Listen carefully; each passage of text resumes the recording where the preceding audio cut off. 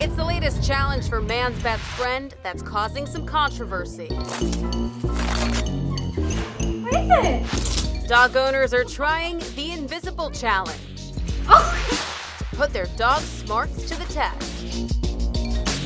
They tape plastic wrap to the walls, jump over it, and then see how their pets react. Come on! Who's here? And these pups are all responding in different ways.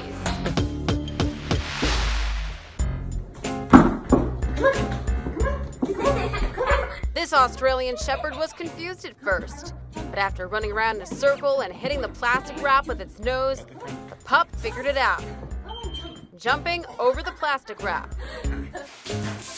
And meet Tucker. His owner is showing him how it's done. He's a little discouraged and not that into it. Oh, baby, it's okay. It may take this guy a few more tries, but his owner believes in him. Chicken? Some people on social media are against the challenge and wonder if it's dangerous. We spoke to veterinarian Dr. Lori Hess to get her take on it. I could see an animal getting frustrated and trying to bite its way through and eating the cellophane or the saran wrap or whatever. And that's something that's not digestible that could potentially cause a gastrointestinal tract obstruction.